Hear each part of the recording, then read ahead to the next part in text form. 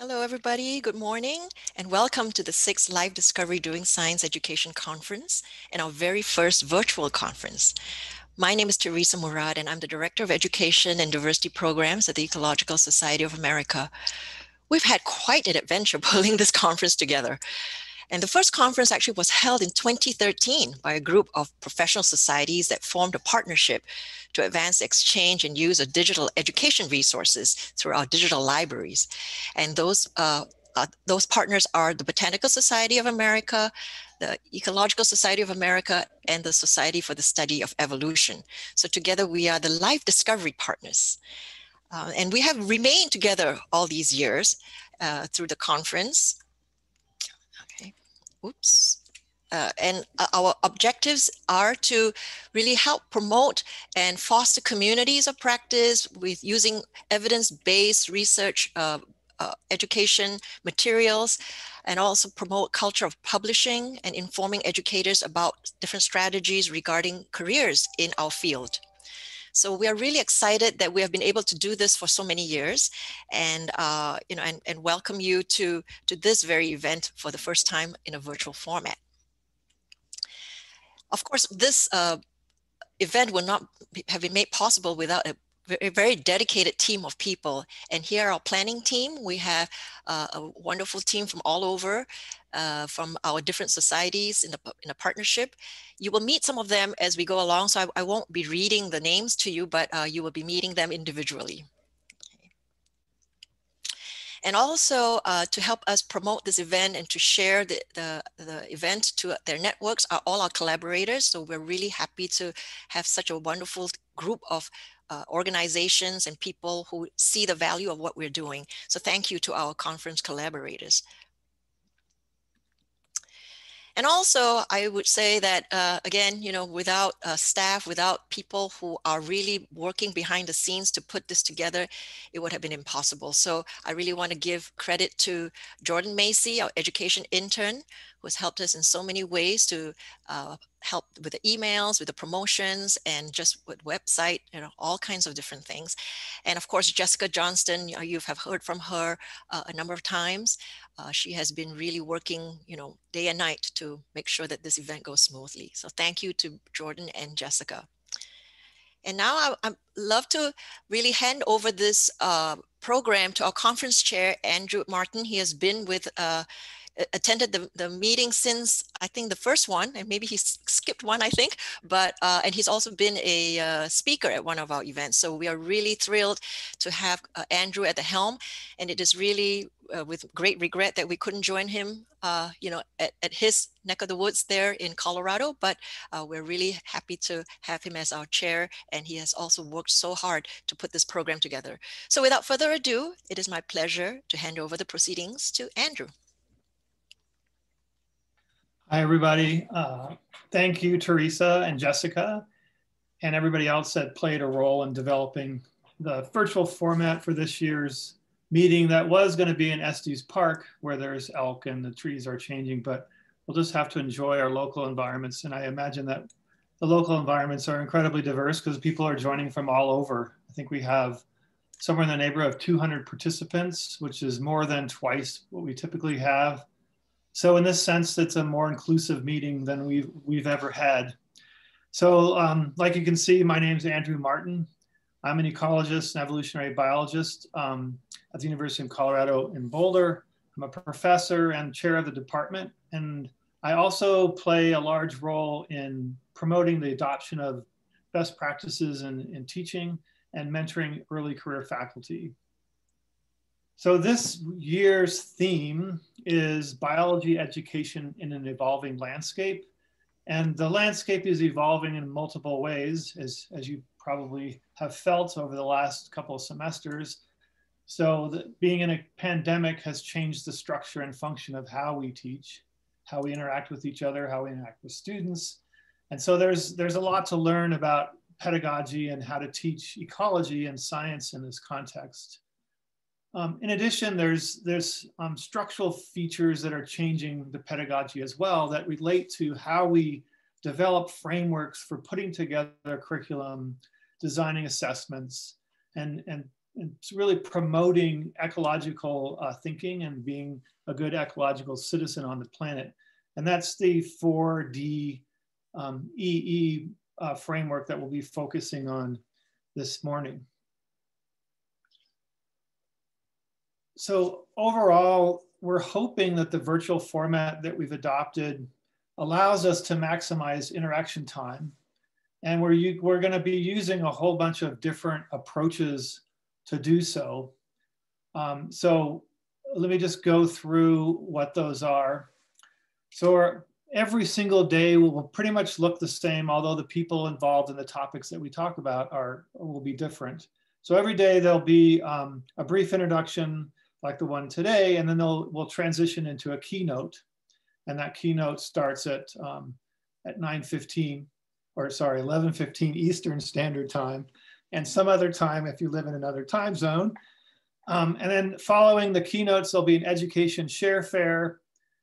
There'll be a 4DE showcase. There'll be panel presentations, which involves a group of people who first interact on a panel, and then we do breakouts where each of the panel members gives a talk or a workshop on a topic that follows with a particular theme. And then we'll end the day with a set of networking topics. And all of those hopefully will be designed so that you can interact as much as possible, ask questions, write in the chat, and various aspects that are allowed or enabled by the sort of Zoom format. So one of the things to keep in mind is that all of the Zoom links are available on the ESA LDC site.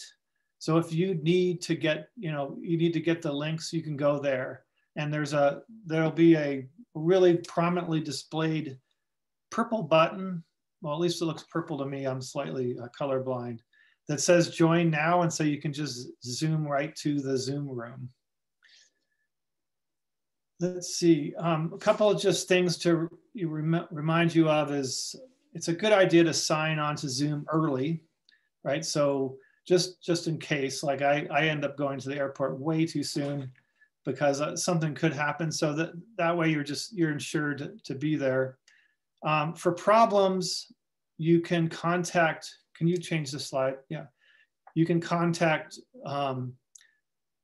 that email, ldc@esa.org, or you can call that phone number. And the other piece that you should know about is that all plenaries will be recorded and made public. So you can access those after the meeting. The specific program for today, well, no, wait a second, one more thing.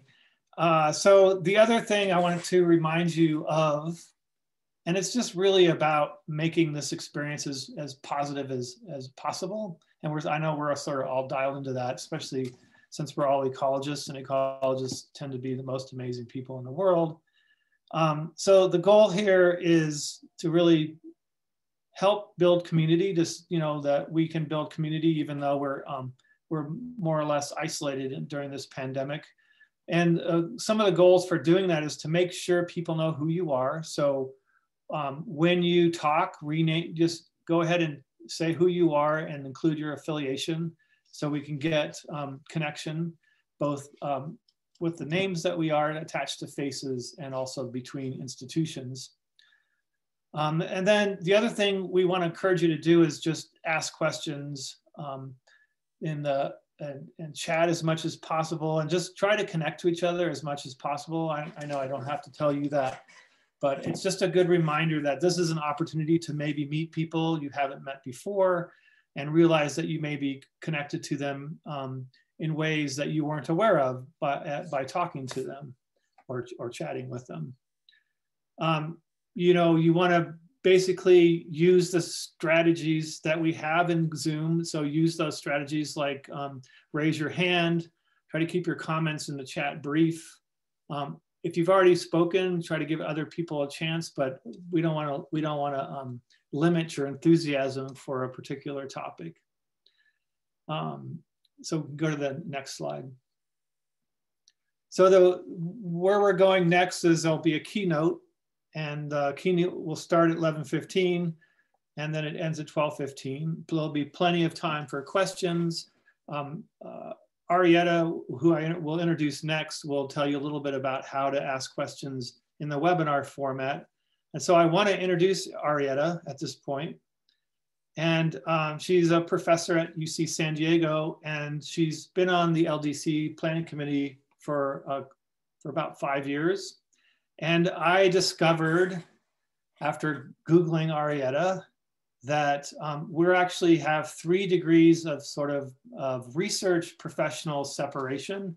So it turns out that one of the PhD students that I was on the committee for at UC Boulder, Joe Mihalvik, went and did a postdoc in Greg Dyer's lab, where Arietta also postdoced, I think, yes. And so it's kind of cool to think that, you know, we are all interacting sort of in the same plane of existence. And it's really a pleasure to find people who you're connected to that you didn't even know you're connected to. And so I already know we share lots of sort of ideas and conceptual foundations in common.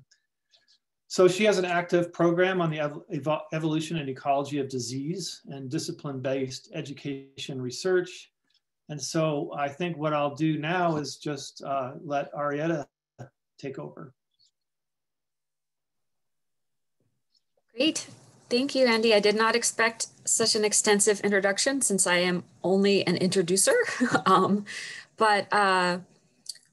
Teresa, should I wait till 8:15 to make sure we're on schedule, or sorry, 11:15 Eastern, or should we go ahead with the introductions for our keynotes? I think maybe you can start with the logistics Super questions. Yeah.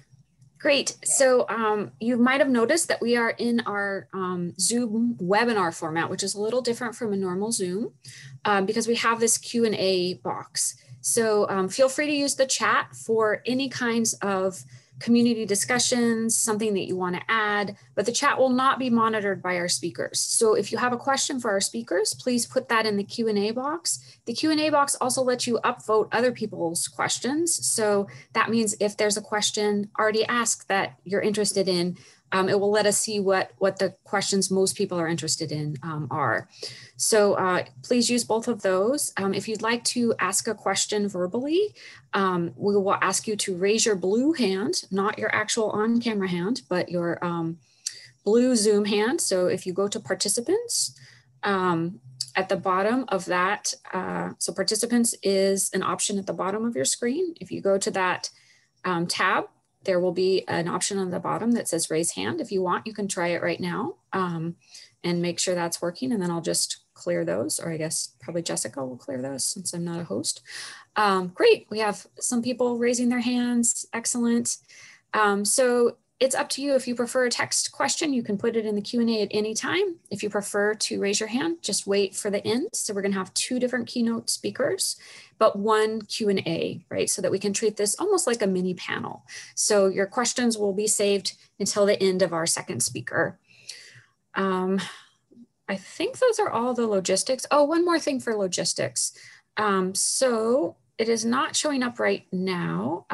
Could I ask our first speaker to go ahead and share your screen so that we can practice the view options for shared screen?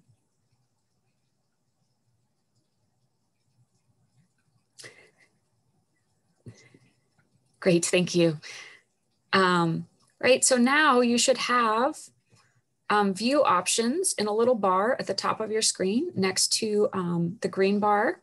And if you click on that, you can choose side-by-side mode. And that lets you see the speaker's camera on one side and their presentation on the other side. And you can even change the size of those so that you can see the presentation larger.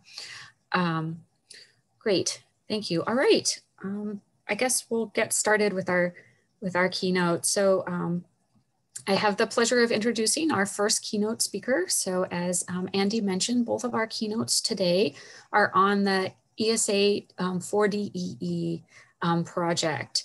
And both of our speakers are on this steering committee. So our first speaker will be Ken Klimo, who has over 30 years of experience working on these issues in eco-literacy and was one of the founding members of this committee.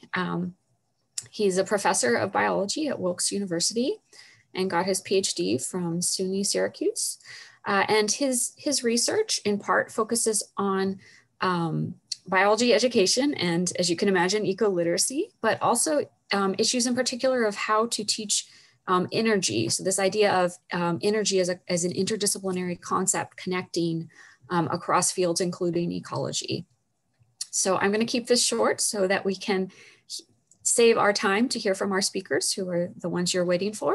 So yes, please welcome Ken Klimo. All right, so thank you. So I guess you can hear me okay? Yep. Okay. You can see me moving, and so you can see the screen that I have up. So again, Ken Klimo from Wilkes University. I teach biology and ecology, botany, and energy. And I'm also the department chair of the biology department. So I have the distinct pleasure of presenting this keynote address for the Life Discovery Doing Science Education Conference. My presentation will be an introduction to the four-dimensional ecology education framework, which is also known as 4DEE. The framework is proving to be an exciting way to teach ecology at the undergraduate and the graduate levels and the secondary levels as well. And it was endorsed by the ESA's governing board back in November of 2018. So by way of introduction, the past few decades have been really an interesting time to teach biology in general and ecology in particular. It's been a period of considerable self-reflection and innovation. At issues have been concerns over a perceived lack of scientific literacy among the general population.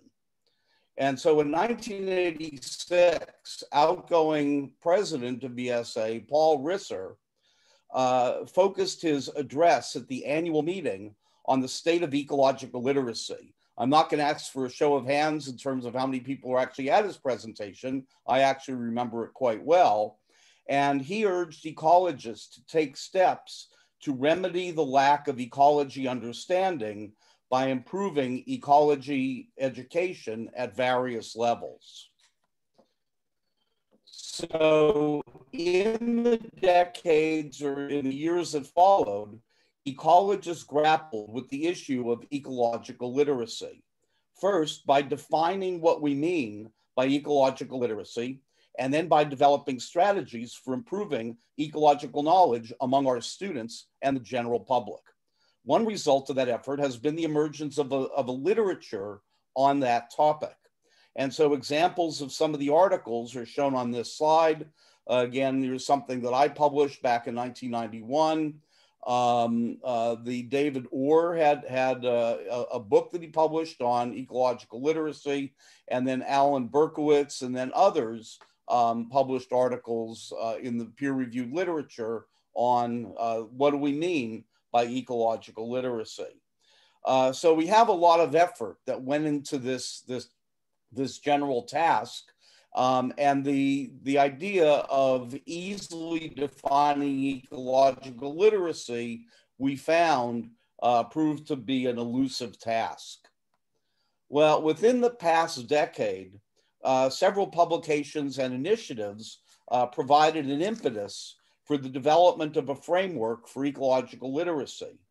In 2009, you have up here, the Howard Hughes Medical Institute published, along with a medical organization, published a document that was entitled Scientific Foundations for Future Physicians.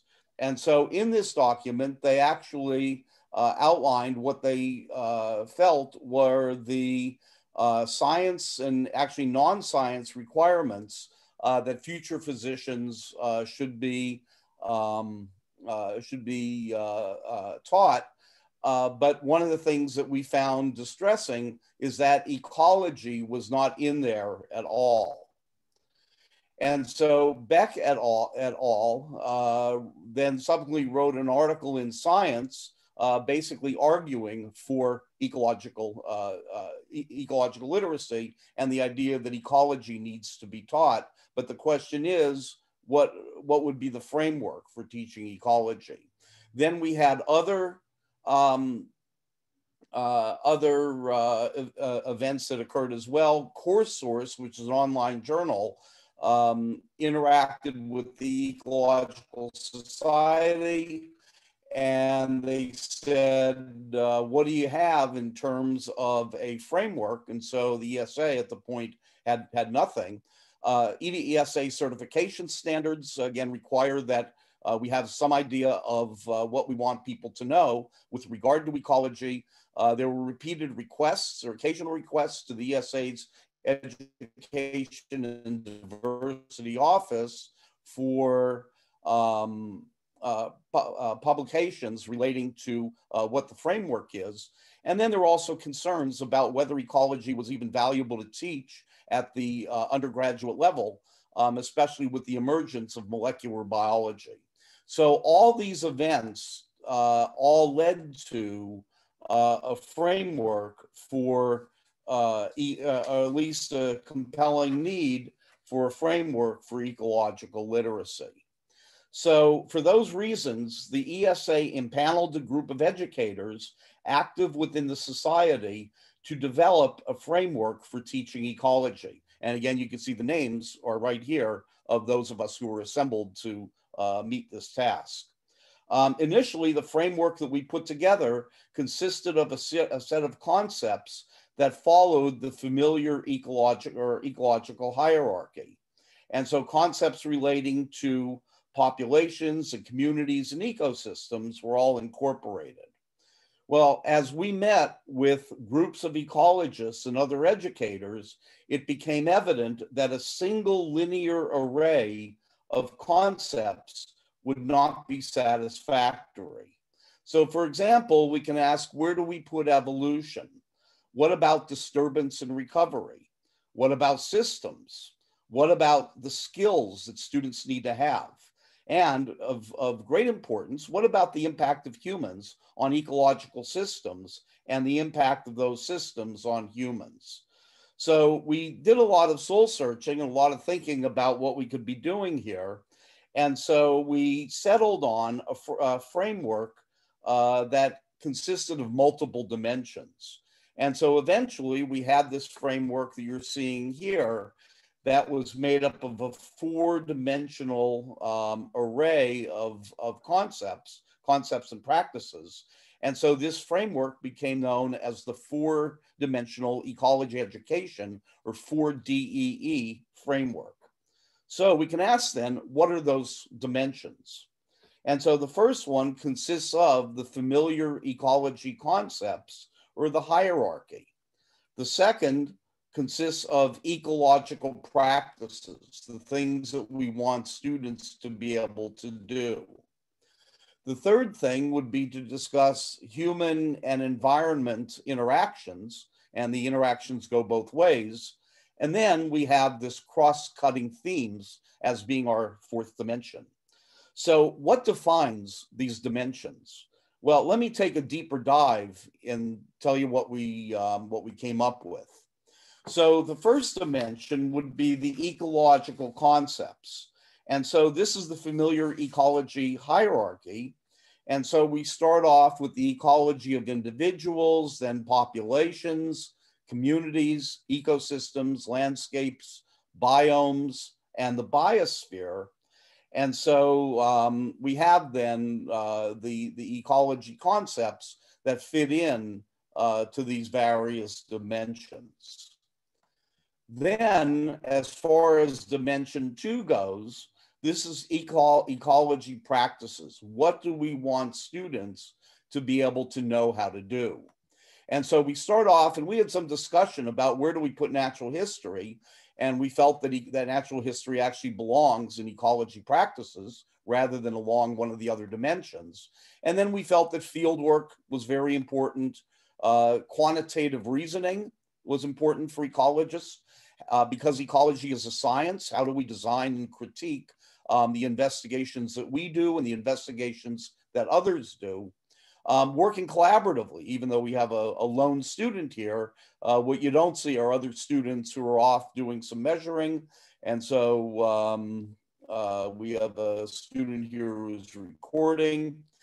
And so working collaboratively was felt as being important. And then communicating and applying ecology, we felt also is an important skill to have. So ecology practices, the skills that we give our students, represent dimension 2. As far as dimension 3 goes, we have human environment interactions. And so this again is something that sometimes is put toward the end of the semester if we include it at all.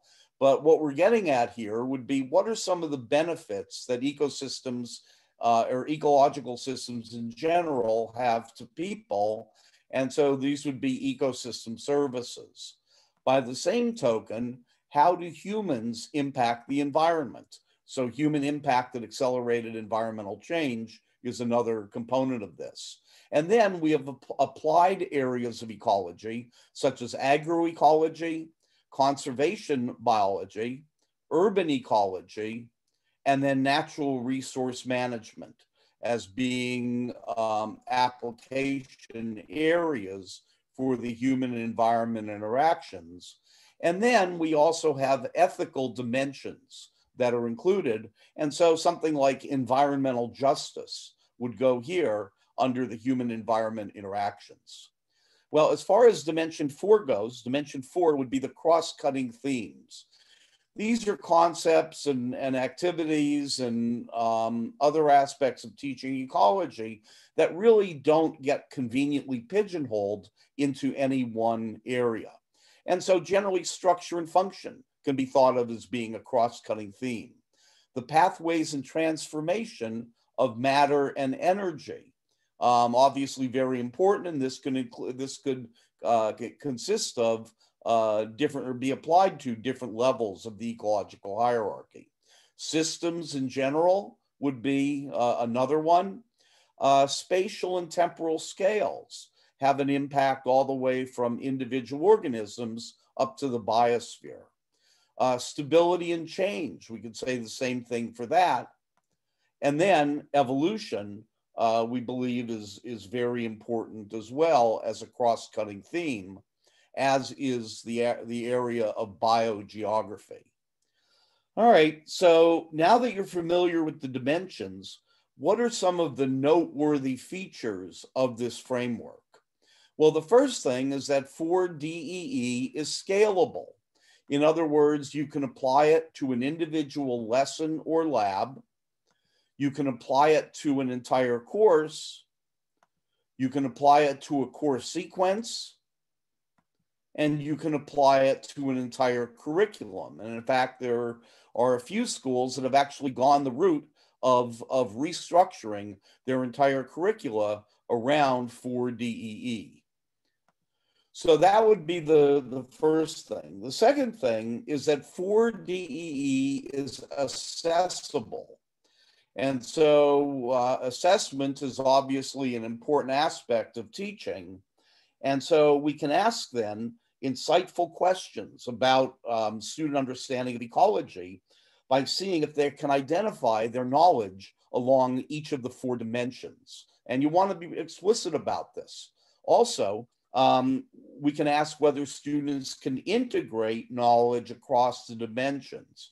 And I think as far as the integration goes, I'll say a few more words about that, but Luana has a lot more to say about the integration component. Then we also have found out that, and we surmised that 4DEE spurs innovation, collaboration, and research. So for example, you can ask whether certain approaches to your teaching by using 4DEE are more effective than other approaches. And so that research is then publishable, especially in journals like the Bulletin of the Ecological Society, where actually I happen to be the undergraduate section editor for that. And so I'm welcoming of manuscripts that deal with the 4DEE. Likewise, ESA's EcoEd library, the digital library, is also welcoming of resources that embrace the 4DEE approach. The next thing is that 4DEE is consistent with AAAS's Vision and Change initiative. And so like 4DE, Vision and Change, if you're familiar with it, is also multidimensional, except we include one more dimension that Vision and Change doesn't include, which is namely the human dimension. All right, so 4DE is also relevant to the certification program. I mentioned this very briefly before. And so here we have a hardworking ecologist out in the field doing a wetland delineation. And so, the program itself needs a way to determine whether baseline knowledge of ecology, and the 4DEE provides a framework to help guide the certification process to that end. Finally, 4DEE can provide an argument to administrators like department heads and deans for including ecology in the biology curriculum. This is especially important in those departments that look to de-emphasize ecology in favor of molecular biology. So we found this out by certain programs that have incorporated the 4DEE, and we see that administrators really like this stuff. They really eat it up. So so we have then this argument as well. So the question is, how do you go about incorporating 4DEE into your courses? Well, the first thing is that what you want to do is to actually survey your syllabus relevant to the 4 dimensions. And so what you might want to start off with is implementing across 2 or 3 of the dimensions, but actually, based on discussions with other faculty, I found that many faculty are already doing the 4DEE without really even realizing it. So they're I guess, pre-adapted for that purpose. And so the other thing then is that maybe you just need to add the human environment interactions, incorporate that a little bit more explicitly, or ecological practices to the concepts that you might teach in your course in order to be able to give students more skills. Well, related to the previous suggestions, you want to go for low-hanging fruit. In other words, to be able to pick and choose among the concepts that you teach and to see which are amenable to the 4DEE approach. So as an example, I teach a unit on wetlands that actually I'm going to talk about in the next session. And I teach this in a field botany course. And it was easy to take this unit on wetlands and actually to extract out certain parts of it as being relevant to the 4DEE framework. On the other hand, I also teach about gradient analysis, and it's a little bit less amenable to applying the 4DEE to that than it would be to the wetland session. The next thing we could do is to get our students to be able to take more ownership of their learning. And so if they can devise 1 or 2 of the dimensions in a unit they teach, or even in a course that you teach, they're able to, as I said, take more ownership of their learning. And so as an example, if you teach water use efficiency in plants, which is a physiological concept that would belong to the hierarchical end, you can ask, how would that concept be applicable to a farmer, which would be more of a applied aspect. Asking students to develop material, as I said, allows them to take ownership of their learning. So the other thing that we can do is to think about the ways in which interactions occur between dimensions. And so you don't want to just simply have the 4 dimensions and not see how to intertwine them. Again, as I mentioned, Luana will be able to talk about that a little bit more detail. but I know that as an example, in my wetland unit, we discuss ways that a plant community is able to process energy. Or we also know I can give students the ability to identify wetlands in the field, and that will promote conservation at the level of the watershed. So anyway, that's my introduction to 4DEE. And so I look forward to interacting with you on the panel, as well as throughout the rest of the conference. And so here I have my contact information here. And so hope you have a great conference. So thank you very much for your attention. Thank you.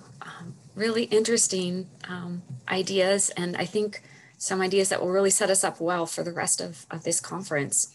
So I want to remind everyone that we will do the question and answers at the end of both of our keynote speakers. So I see we have 3 questions so far in our question and answer box, and we have some people upvoting, which is also excellent. So please continue to add to those throughout our second speaker's keynote. And then at the very end, we will have both of our speakers answering these questions. So please keep contributing there.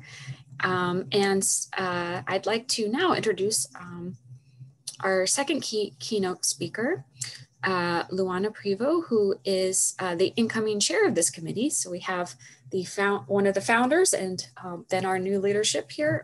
Really nice bookended talk. She is an associate professor of integrative biology at the University of Southern Florida, and she got her PhD from the University of Georgia. Her research on biology education focuses on a variety of aspects, including obviously ecology literacy, but also on using student writing as a strategy for developing understanding in biology. So again, I'll keep my intro short so you can hear from our main speakers, but let's all welcome Luana Prevost. Thank you so much, Arietta. And thank you everyone for being here with us today for the 6th LDC.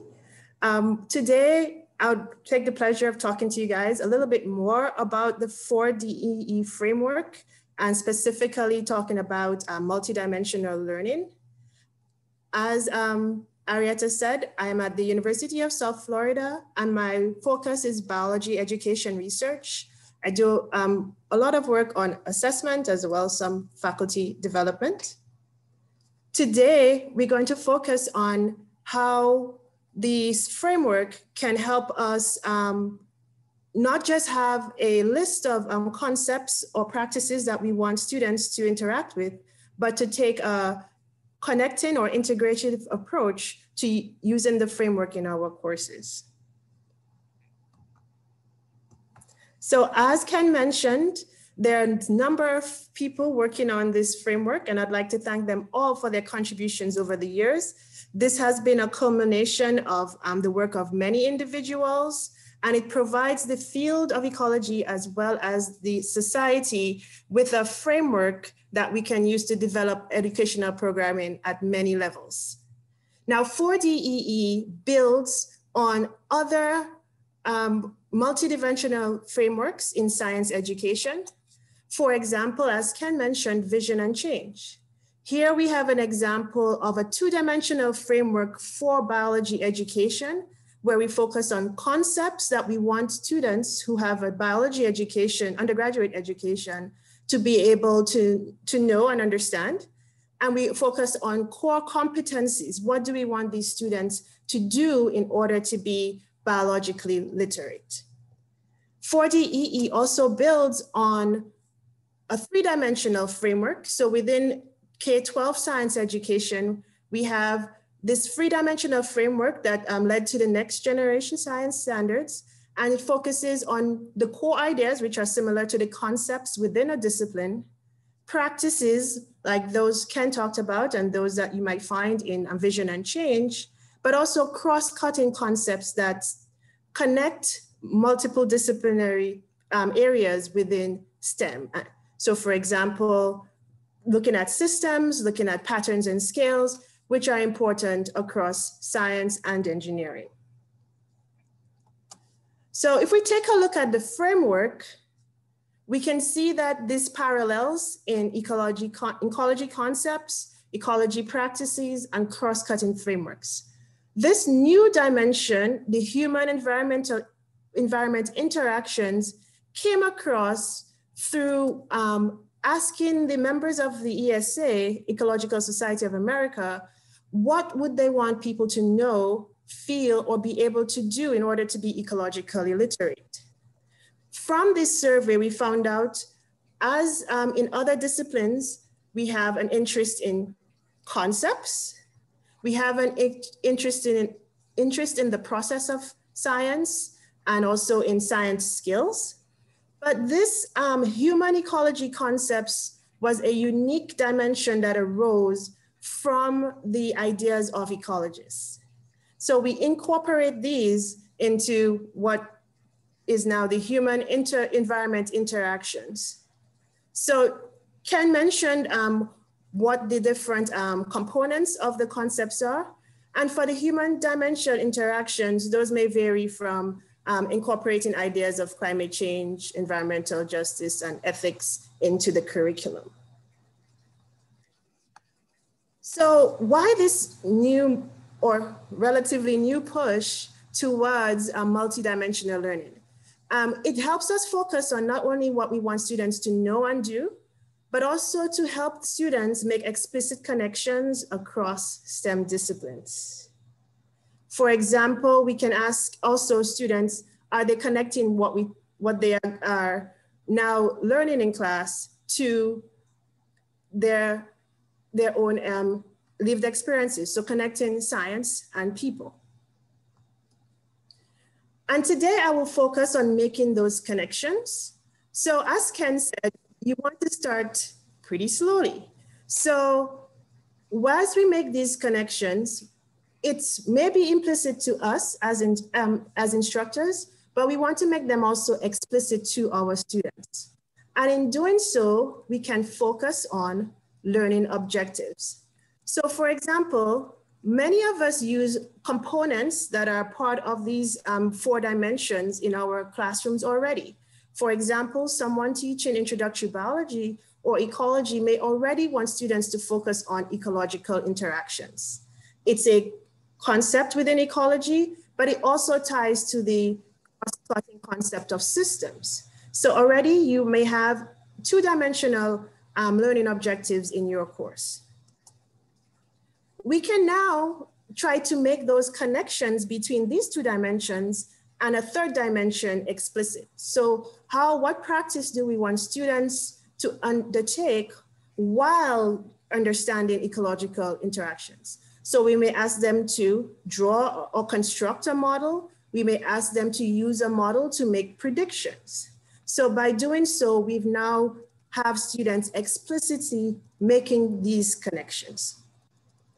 And then we can ramp up even a little bit more once we've had more time experimenting with this 4-dimensional approach.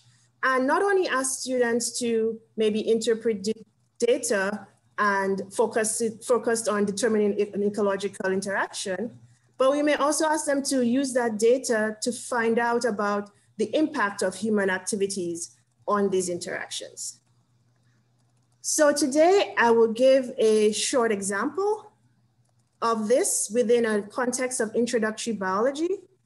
The framework, while it was determined within the Ecological Society of America, it can extend to other avenues where we incorporate ecology, making ecology more accessible to students regardless of their background or major. So in this case, we created a module or case study where students were going to examine the causes and impacts of bee decline on the environment and the implications for society. This was actually a student voted topic. So the students already have input and ownership of this topic. Something that many faculty do on instructors is to base different case studies or modules on the literature. So that's another practice that we can incorporate into a 4DE course or module. And the activities and worksheets and clicker questions may be familiar to many people. So by incorporating the framework and explicitly connecting the objectives, you don't necessarily have to entirely revamp your course. You can modify what you have based on the other practices that we found to be best practices in teaching biology. And of course, a variety of assessments can be used. When you're connecting across the dimensions, as I mentioned, it does not have to be all or nothing. So here we have an example of a two-dimensional approach where it could be a clicker question for a large class or followed by small group discussion, or if you have a smaller class, just small group discussion where you integrate the human interaction, human environment interaction, and also quantitative reasoning, a practice. This can slowly ramp up. So other activities within this particular lesson were 3-dimensional or 4-dimensional, asking students again to practice data interpretation related to a particular concept within a context where humans are present, or asking students to use a model to predict impacts based on human interventions into a particular ecosystem. So while in these examples, we see a 2, 3, and 4-dimensional activity, overall, the lesson can be considered 4-dimensional, where each component does not have to be. So there is a lot of room for flexibility on how you approach, but again, making each of these explicit to students. Of course, to encourage students to interact with the lesson and the instructional activity to achieve the learning objectives, we want to use assessment that drives and fosters this type of multidimensional approach. So studies have shown that assessment can drive how students study, where they place their attention. So we also want to focus on 4-dimensional assessments or multidimensional assessments. And we'll talk about this more at the 4DEE showcase tomorrow. We want to make sure there's this alignment between learning objectives, instructional activities, and assessments to drive this multidimensional approach. 4DEE also helps students connect to authentic learning contexts. So you can use 4DEE, a framework for high engagement, high impact practices, such as community engagement or research and field experiences, because these often integrate the practices. So for example, designing an experiment, or the human dimension, determining how certain ecological effects may impact policies that are implemented within a certain community. So by having students conduct these, use the 4DE framework, they're conducting their learning in a more authentic environment. Additionally, by connecting the dimensions, we can encourage more inclusive educational approaches. For example, the human interaction dimension often fosters students to share their experiences, to have choice and ownership of the material, as Ken mentioned. So for example, in the study or the module I presented earlier, students had a choice of what human impact they would examine, and thus there was higher engagement with the materials. Additionally, students may want to find out how they can contribute to what's going on in their local communities, and thus having this 4-dimensional approach could support this. Whilst they conduct these practices, as they are learning concepts, they can help build a sense of self-efficacy and community by working collaboratively, and also by practicing the skills that they'll be using in other courses, in graduate school, in the workforce. And of course, we always want to connect to these cross-cutting concepts because students' interests are never unidimensional. They may be avid ecologists, but also have interests in other areas as well. And by connecting to the whole student, looking at how we can show the connections between ecology and other cross-cutting concepts, we might be better able to reach our students and engage with their interests. 40EE, as Ken mentioned, is applicable across the curriculum. And I won't talk much more about this particular slide because there's going to be a lot more discussion about it on Saturday, talking about how you can implement across the curriculum. But I will mention that it makes us think a little bit more about how we organize. So making sure we connect at the lesson.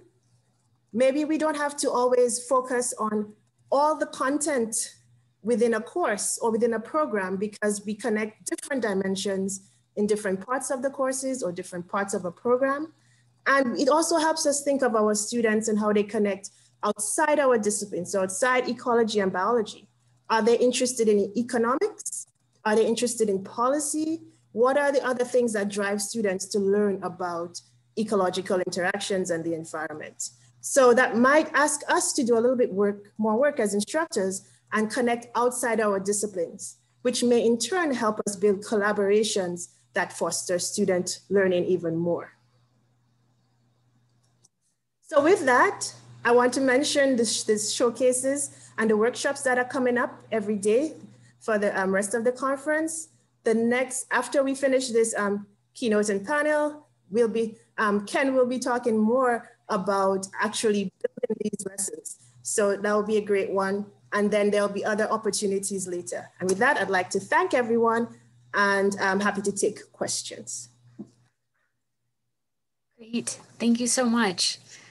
So I see we have some questions for both of our keynote speakers in the chat. So I just want to remind people briefly of this idea, this framework that Andy introduced at the beginning, this idea of taking space, making space. So if you're not familiar with that framework, the idea is that if you are a shyer person, a person whose voice is not as often heard in these situations, you're encouraged to take that space. And if you are a person who is more comfortable speaking up, who's often listened to, and I think we all know who we are, people who feel comfortable speaking up in large groups, you're encouraged to maybe wait a little bit, still participate, but maybe leave space for those shyer people or people who might feel less comfortable contributing. One of the reasons Life Discovery is one of my very favorite conferences is because when we're in person, it does such a great job of providing an inclusive environment and helping conversations happen between participants. It's one of the only meetings where I feel like I meet people that I didn't have any connections to before, and that this happens whether you want it to or not, right? You don't have to work for it because the conference is set up. And so I'm really hoping that in this online framework, we can keep that same environment.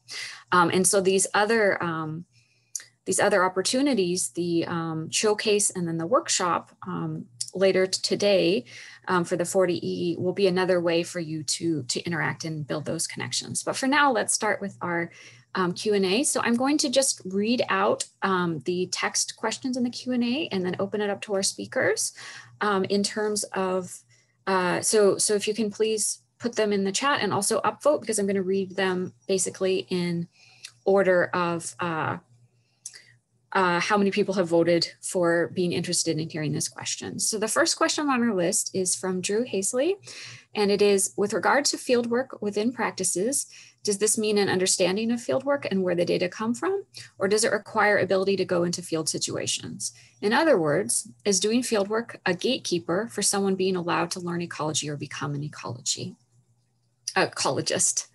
So, and we have a reply to this question from Jessica Pratt. That this is also an important question we are discussing as our field biology courses are currently remote.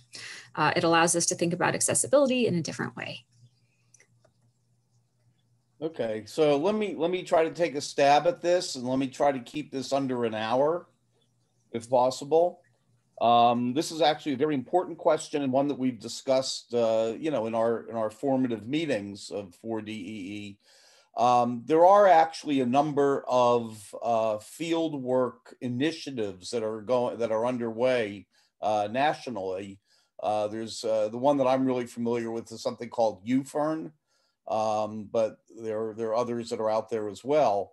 And so I think that your question was phrased in kind of an either or manner. You know, does this mean understanding of field work or where the data come from, or does it require an ability to go in field situations? I think that I would say both are important. However, if there are situations in which we can't get our students out into the field, I don't want to necessarily say that would be a deal breaker for anybody going into the area of ecology.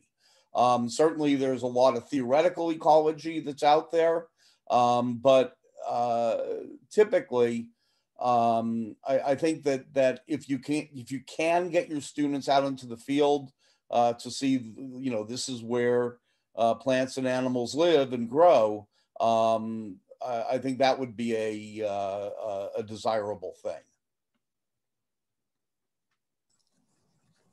Yeah, and I would agree with Ken. We do want students who are interested in ecology to be able to explore the natural world. As we know right now, like Jessica responded, in this online environment, it has changed drastically, and that has actually opened up the experience for groups that we have sometimes overlooked or not have given enough access. So by thinking more about how we can introduce students to fieldwork, we might actually be able to include more people into the field of ecology. But at the same time, we are aware that not everyone has to be gung-ho and fieldwork enthusiasts, and many important contributions have come from ecologists that have taken a theoretical approach. So I think it's a both and situation as well. Yeah, okay. Great, thank you both. I also wanted to add something from a participant in the text chat, Jillian Schultz, and apologies if I'm mispronouncing your name, is this idea that people can even do ecology in their own homes, right? Our homes are ecosystems. So Rob Dunn, who is actually on my PhD committee, side note, has a bunch of work on this and a book, Never Home Alone. So that is another great idea from my participant. Great, so let's look at our next. Jump in. I know that there are people who have actually done taxonomic studies of organisms that you find in your home, and I think there's an average of 8 or 9 different major taxa that we have in our homes at any one time. Somebody might be more familiar with that research, but yeah, I echo that sentiment. Great. So let's go to our next question. This is from a question posted anonymously, so that's always an option. This person says, 4DEE is brand new to me and I feel like I'm missing something. I understand the topics in the 4 dimensions, but I don't understand how organizing the topics along those dimensions constitutes a teaching approach. And this is a question from earlier, and they also said that perhaps it'll be clear, become clear as we go along, but this is also upvoted by many people, so it seems like it's still a question for many. Luana, do you want to take this one first? Sure. So like many frameworks, it is an organizing approach that can encompass a variety of pedagogies. So for example, if we take the vision and change, for example, we are focusing on students, the concepts we want students to know and the practices we want students to do, but we use that as an organizing framework. And of course, we're going to delve a little bit deeper. So similarly with the 4DEE, it's an organizing approach that helps us as instructors reflect, okay, so what am I interested in my students knowing, doing, connecting with? And then we might use it as a way to self-assess our instruction and think about where are the gaps? Where can I focus more? Am I integrating or connecting the concepts? So it's more of a framework for reflecting on our instruction and providing students with explicit ways to connect versus necessarily saying it's a new pedagogical approach, because we do incorporate other best practices, you know, working collaboratively, trying to make sure the classroom is inclusive. Okay. Great. Do you have something to add, Ken? Yeah, I think it goes back to the developmental biology, if you want to use that concept of how 4DEE came about. And the idea is that we were originally tasked with the idea of, or with the task of coming up with a linear array of concepts. And the more that we got into it, the more that we realized that a single linear array doesn't really work. And that actually the way that we want to think about our teaching is according to these multiple dimensions. I think that one of the things that 4DE does for us is that it really elevates the human component. Because in many cases, human ecology is either presented toward the end of the course or not presented at all. And there was a strong sentiment, based on the survey that Luana provided, but also within the various meetings, on to integrate the human approach as strongly as you might some of the more basic ecological approaches as well. And so on that basis, we feel comfortable in presenting, this particular approach as a teaching approach. Great. So moving down our Q&A, we have a question on assessment from Simon Bird. Do you have any ideas, thoughts, or tested means for assessment in terms of evaluating the impacts of utilizing this framework course by course or more broadly? So that's a question I love, because right now we are thinking about this, right? And the committee would enjoy working with other faculty or researchers that are working on assessment. Right now, one of the ways to assess is to look at some of the things that we already know are important in the classroom. So are students working collaboratively? Are students able to feel like get a sense of belonging, inclusion within the classroom? But also we want to evaluate other impacts, especially with this integrated approach. One of the things that we have that we are trying to develop now are more multidimensional assessments, because without a multidimensional assessment, it is really difficult to evaluate a multidimensional approach. So Simon, if you are interested, please contact us. We are looking for other people who are interested in this work.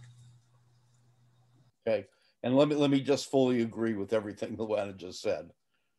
That's really good. Great. Okay. So our next question is from an anonymous question again, which is asking, are there any case studies or other resources on the topic of the microbiome and or parallels between the human microbiome services and ecology/ecosystem services? Okay, so let me try to take this one. So I have personally not seen any lesson plans or anything that links together 4DEE with the microbiome. I think that might be an unexplored area that deserves to be explored. And so again, as the editor for the undergraduate section of the bulletin, boy, if you could come up with something that would relate to that interaction there, that would be something that I would love to see an article that could be accepted within the bulletin. Great. Did you have anything to add, Luana? No, just recommend what Ken said. Great. All right. Our next question is asking about existing textbooks. From Jessica Pratt, are there existing texts that you feel do well at taking a 4DEE approach to its organization and presentation of content? Sometimes textbooks feel constraining in the way that topics are divided among chapters. And we have an additional comment on this question from Nathan Rule. And again, apologies for mispronouncing people's names, which is, he commented that we did a course alignment to 4DEE this summer at my institution, and while we agreed on the importance of 4DEE and a common course alignment, we could not agree on a common textbook. So this is perhaps a common issue that people are having across institutions. Okay. And so we've talked to a few textbook publishers, and we agree that, I guess as a committee, none of us have really felt that there's an existing text that really links up with 4DEE all that well. Certainly something that, you know, again, could be explored and implemented in the future. So maybe the short answer to your question is no. Great. So hopefully coming soon. All right. Let's see what is next.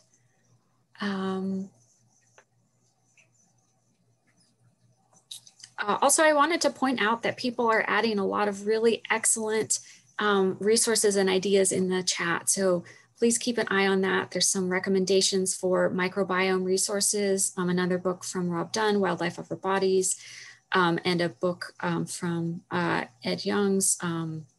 Ed Young wrote I Contain Multitudes, so another microbiome approach. So lots of great things being shared there. Please keep those coming. We have another question now on assessment. So is anyone working on a 4DEE rubric to help TIEE or EcoEdNet ecology educational submissions? Such a rubric could be posted on these sites under instructions for authors. Okay, so yeah, we do have a rubric that we're putting together. There's a fellow, I can't remember his name, but a fellow from Cornell who's actually done a lot of really good work in the area of putting together a rubric. And so we have a subcommittee within our main committee to help this process along. By the way, the other thing I do want to mention just on an organizational level is that while we do have this this committee that meets really every 2 weeks by phone, we have a bunch of subcommittees that are spinning off, and we love to see people participating in these various subcommittees. And so, you know, if you're interested in serving on one of these subcommittees, please by all means either contact myself or contact Luana or contact Teresa at ESA. And, you know, we love to move this process forward. Great. And perhaps this is something that could come up in some of the workshopping sessions later. Or the, I think that's. Yeah, so Justin sent Juliana at Cornell. He's developed a rubric. We also encourage submissions to EcoEd. Ken has an example on there that we can use of his, like for example, connecting the syllabus to 4DEE. So if you are looking for some of those resources, available, but are trying to develop more. Great, thank you. And Luana, if you don't mind putting the name of that person in the answer chat, or you can just chat to me and I'll add it so that people can look him up for that rubric. So we have actually gotten through all of our open questions in the text chat, and we still have 8 minutes remaining in this session. So any other questions, feel free to add them there, or you can also, if you like, raise your blue hand in the participants box if you'd like to ask a question. So once you do that, then you can be invited to, we'll call on you and you can be invited to unmute yourself and ask your question that way. Great. Thank you so much for the rubric link.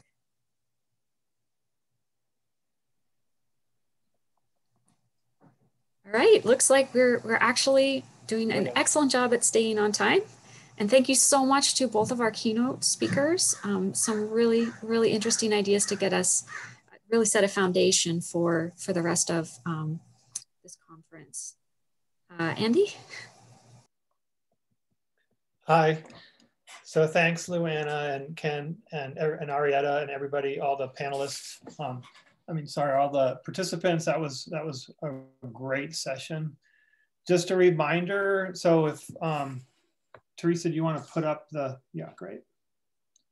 So just a reminder, so we have a break for about 20 minutes now, although you should plan on arriving early if you can to the Zoom rooms. So our next event is the 4DE showcase at 12:30. And so we look forward to seeing you then.